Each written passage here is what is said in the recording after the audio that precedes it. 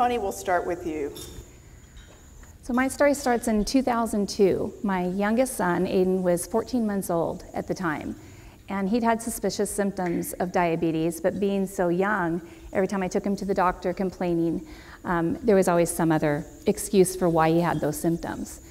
Aiden ended up getting really sick to the point where it was a holiday weekend, and I'd called the after-hours clinic and let them know that you gave in all of his symptoms. She said, well, you know, he might have diabetes. You might want to bring him in. We'll have him tested. After asking, you know, his name and age, said, oh, children that young don't have diabetes. It might be something else. Bring him in and we'll check him out. Brought him in, and he did have an ear infection. They wrote me a prescription and were ready to send me home. I refused to go home. I asked them to please do a blood sugar check. And they explained they just don't do that on that small of child. I insisted that they do the blood sugar check, and they did. It wasn't an easy task because Aiden was so dehydrated, they couldn't get any blood from his little fingers. They ended up having to poke his heel like they do with newborn babies. They did get the blood sugar back, and it was off the charts. They couldn't even read it on their meter. They said they were going to call an ambulance and bring him directly to Children's. At that point, I'd lost all faith in their care, and I told him, no, thank you, I'd bring him myself. I did. He was admitted in Children's right away, spent the first couple of nights in ICU where they rehydrated him and slowly brought his blood sugars down. The next few days, we learned how to treat diabetes and live with diabetes in our family. At the end, when they were ready to send us home, we met with a social worker, and she asked us about participating in research studies. I didn't know what all it entailed, so I asked a few questions and asked her what it was about and why I would want to participate.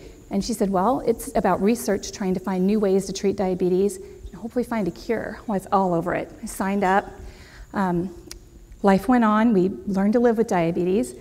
But 18 months later, we were hit with another whammy. My daughter, Heather, who at the time was 10 years old, was diagnosed with diabetes. Much different than Aiden, she didn't have a single symptom. We were visiting a pharmacy, and they were doing a meter show where they were checking out new meters, and Heather wanted to do a blood sugar check so that she can get the little free butterfly they were giving out. So I said, sure, we'll do it. And her blood sugar came back a little bit high, and the nurse said to me, you know, oh, she has diabetes. You're going to need to get her checked. Well, I told the nurse, of course, she doesn't have diabetes. You know, I knew everything about diabetes at that point, so. And she didn't have a single symptom. On the way home, Heather was bugging me about it. She said, you know, Mommy, maybe we should call the doctor because this nurse might know something that you don't. So I did. I called the doctor, brought her in the next day, and again, her blood sugar was a little bit high.